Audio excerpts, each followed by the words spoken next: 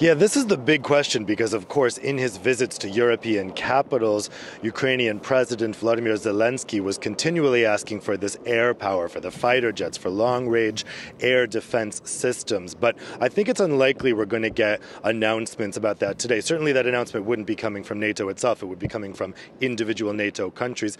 But both yesterday during his press conference and this morning coming in here to the NATO summit, NATO Secretary General Jens Stoltenberg was really playing down this idea. He was stressing the fact that those deliveries of aircraft wouldn't be coming for months, and he kept stressing that there's urgency here, that Russia is already starting its counteroffensive and they badly need the ammunition and the equipment that was already promised. So I think it was clear that Secretary General Stoltenberg views this jets issue as a bit of a distraction at the moment to the current very urgent issue.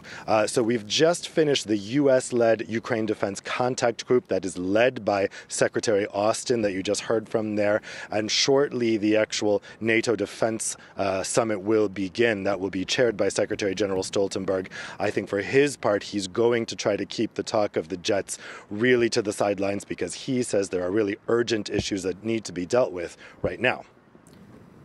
Yesterday, NATO Secretary General Jens Stoltenberg said Ukraine was going through ammunition faster than could be produced. Is that likely to change in the near term?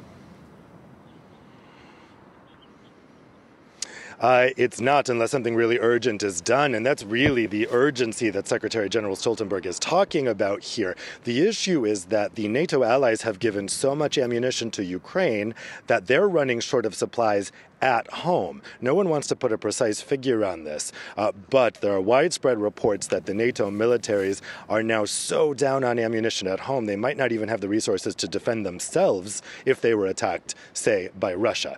So Stoltenberg wants to see a whole bunch of new contracts, defense contracts, signed today on the sidelines. He wants to see countries stepping up their military spending, but really just beyond vague spending commitments, he wants to see actual defense contracts signed for the delivery of equipment. Of course, we had countries like Germany announcing big pledges to increase military spending, but we actually haven't seen much from Germany since then. So Stoltenberg today and tomorrow is really going to be pushing that actual contracts get signed to make up for those missing ammunition, both at home and in terms of what they can supply Ukraine.